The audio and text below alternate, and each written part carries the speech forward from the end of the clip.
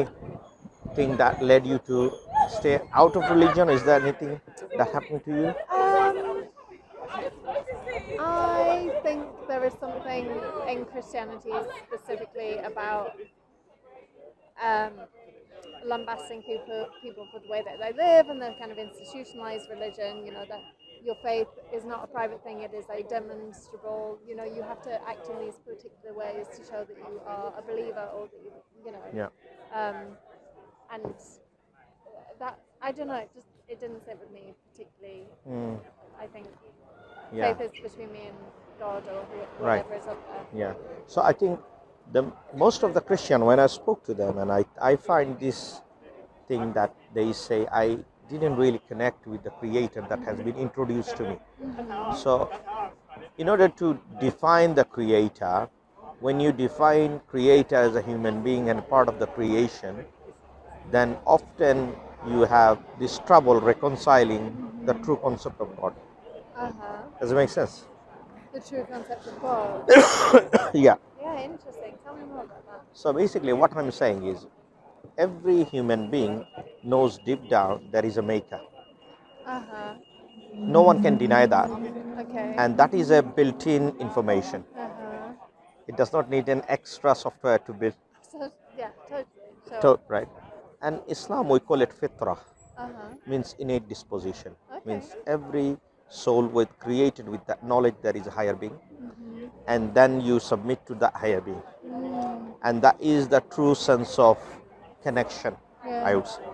Now, the moment you add to that concept of creator with something else, that human might get confused. Sure. Now, it's like a meta level. So let me give you an example. Nature. So whenever we define that being with the creator, the name is called Allah. And that Allah defined himself, he is all powerful, all knowing, all seeing, all hearing. And everywhere. He's not everywhere. No, his knowledge is everywhere. He's not physically everywhere. Okay, interesting. So that is if you say so we don't believe that God is imperfect. So God can't be perfect and imperfect at the same time. God is always perfect. Now imagine if someone say God is imperfect and perfect at the same time, I would say that's not the nature of God. By contradiction. It is. Because can you say a married bachelor? Does it make sense? Okay. Does it make sense? No. Well, no, sure. So same way, okay. so the creator is all perfect. So suddenly he chose to be imperfect, or can he do by imperfection? He can, but this will not go against it will go against his nature. Right. Sure. So therefore, what we say, the manifestation of God through human being doesn't make sense, because the moment God become a man, that means God come from the perfect realm to imperfect realm. Yeah. Why would he? Why would he? Exactly. Yeah. So therefore, it doesn't make sense. Right. Then we go back to the original nature of human being, that knowing there is one maker, which is all-knowing, all-powerful, and all-seeing. So therefore, if you believe in that, then you can't say God is everywhere. Does it make sense? It's paradoxical. It's logical. Yeah. It's logical. Sure. And then if Creator created the universe, then everything has purpose in it. Collectively, we will have a purpose. Okay. Because the Creator defined him as Al-Hakim, means the all-wise. So that is one of the attributes of the Creator. Right. So if the Creator is all-wise, so do the all-wise entity create something that is no purposeful? It doesn't make sense. Does the Creator create every being? Every being, yes. Not just like the beginning and everything goes out from there. No, so for example, every single person is a result of the Creator. And Creator has a different way of creating things. One way is create from nothingness, and another form is creation from creation. Like for example, God created the first man, Adam, from out of father and mother. Now he created through my parents, But my parents didn't give birth to us. They are the median, a means that we come into the world. Okay. Uh-huh. That shows that creator's ability that he can create from human to human and out of nothing as well. So the both possibility has been fulfilled. And then again, if you look at Adam, then Eve was created without a woman. Uh-huh. Then the only possibility left, can God create a man without a father? Who can that be? And God has fulfilled that as well. Well, because Jesus. is Jesus the father of Adam? No. Jesus is we believe in Islam, he's a prophet and messenger of God. Right. So, if you look at the Different creation, from Muhammad. all of them, they have same mission, Same mission. Okay, yeah. right? They all have the same mission. Yeah. They came to different times, different people. But the message is same, the mission are the same. They never tell people to worship them, but they said worship God alone. Yeah. And now imagine if someone come to you and tell, I am a messenger of God. Yeah. Firstly, you would say, okay, show me your miracle that I need to think believe. so? Yeah, that's For the proof. yes, of So course. But what? Because without proof, someone can be lying. Sure. And if the God is all powerful, do you think he will not give an example of his glory and power through his? Well, why is it necessary? Because without that, how can you know that he's speaking the truth? Can't we just have faith in one another? Sorry, say again. Can we believe in one another? Like, what is the purpose of skepticism? What is the purpose of distrusting someone's testimony? Because God knows how he created us, and often human beings go against the nature of how God wanted to. For example, God tell us, don't lie, don't cheat. He embedded that knowledge, original goodness within us. But Right? so many people lie and cheat. Right. Therefore, we need a guidance. Why? So that it can, externally, you need a governance. Because as a human being, intrinsically, there are goodnesses.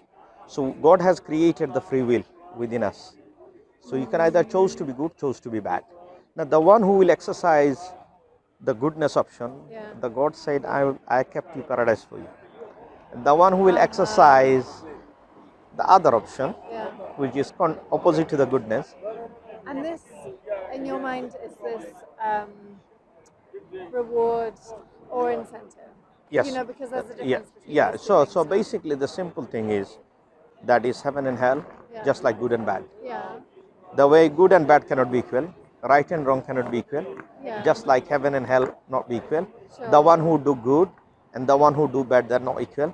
Yeah. The one who believe and do good and the one who disbelieve and do heinous crime, they're not same. Yeah. So Allah is saying, Creator is reminding us, do you think I will do injustice to my servant? Sure. Right? Everything is making sense about Islam. But as far as individual choices Yeah. go, do you think this idea of salvation, or like the of heaven and hell, or the promised land or not, do you think this is a motivator to do good or ill, or do you think it is not about incentive, it's about reward? Okay. Do you know what I mean? Like psychologically speaking. Yeah. So, for example, the Creator created us for a purpose, and that purpose has been communicated through messenger. And the messenger came in. I'm answering your question, but it requires an additional information so that you will understand. So that Creator tell us the purpose. Creator is not coming to us to tell us the purpose. Yeah. So he chose us a human being over any other creation. Yeah. And then human being comes and show us what is the purpose, exemplify through the character, and they show that how to follow the God command, what he wants, the purpose of your life. And God said, your purpose is to test you. God said, I have created you to test you. And the test is in between a time frame of death and life. So one point we are dead, means non-existent, and then we will die. So within that time frame, the test period is. And the one who will acknowledge this life and the bounty and the grace of God and do the work that God has commanded and follow the prohibition that God has told us, Yeah. then he will attain the mercy. And this mercy is the God's mercy will lead you to the salvation, means the heaven and hell. Yeah. Now, contrary to this is the Islamic concept. Yeah. You have other concept that someone has to die for your sin, Right. which is injustice. Because imagine Yeah. if let's say all of them are sinner, like 10 people here, Yeah. and I wanted to kill you to forgive all this, and you are not a sinner. Right. Yeah, Now that you can feels a bit say, wrong. you can label as this is a mercy, but where is the justice? Oh yeah. So therefore, for sure. exactly. Yeah. So the concept of the true concept of Allah saying, we often in every Friday in the sermon, Imam say to the audience, Inna Allah ya'muru bil adli wal ihsan. That God instruct you, Yeah. do justice and ihsan, do kindness, show gratitude to help one another. Yeah. وَإِيتَاءِ ذِي الْقُرْبَى وَيَنْهَى عَنِ الْفَحْشَاءِ الْمُنكَرِ, and stay away from the fawahish, the things that Allah displeased. Okay. Lying, cheating, Yeah. killing, all these things that will be detrimental, damaging.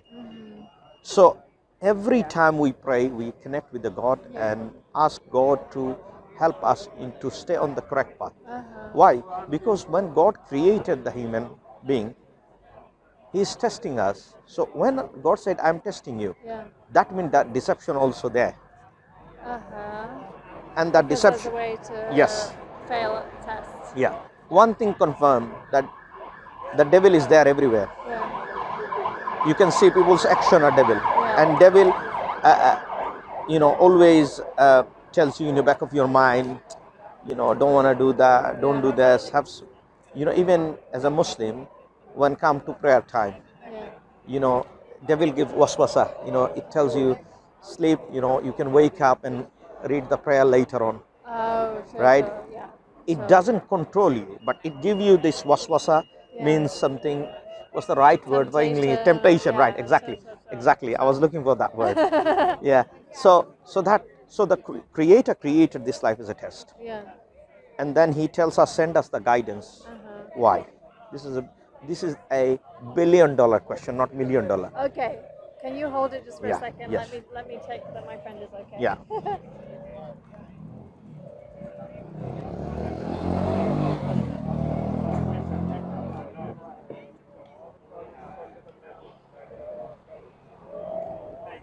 Hey. How are you? Good to see you. Hi, There we hi. go. Hi, my name is What Aziz. About Yeah. Islam. Fantastic. Do you know much about Islam? Or? A little bit, yeah. Yeah. So I'm sharing with her. So I said I'm gonna give her a $1 billion question, not $1 million. Huge. My So question was whether heaven and hell are incentives for rewards. yeah. This is where we're at, right? So this is the last destination, basically. So the life is a test, and then whoever passed the test, who goes to the paradise, and whoever failed it, they goes to the fire. Right? This is the simple, but it's not that simple how I said it. Right? Because God's grace and mercy in middle. Right? So let's say someone prayed and fasted all his life.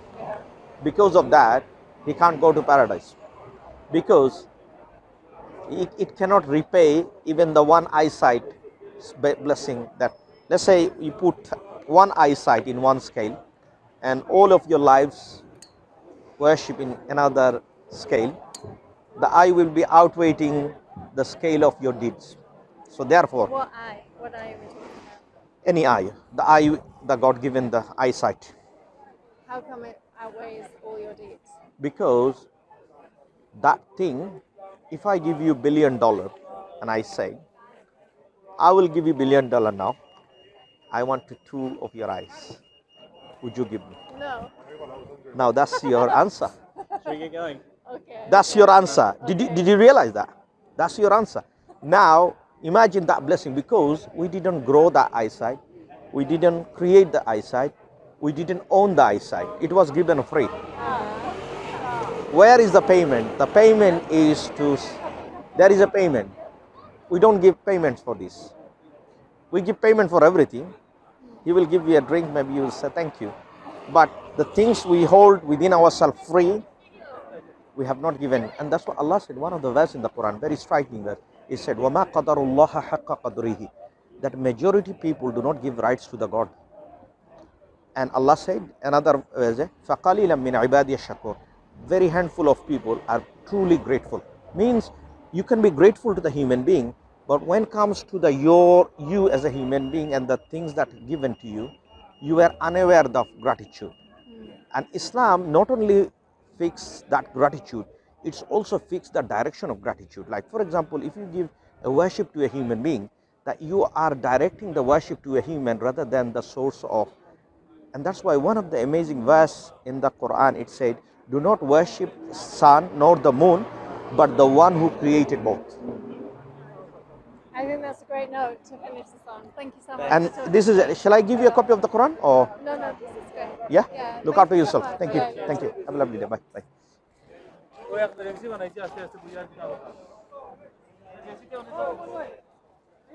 Alhamdulillah, I have a conversation with this lady. I hope she taken the message of Islam. Alhamdulillah, she looks sincere, and may Allah guide her to the truth. We all make dua that may Allah show her the guidance, and she looks very sincere, and I hope this message will be a positive note for her. May Allah accept our dawah, and may Allah guide her to the truth. Assalamu alaikum.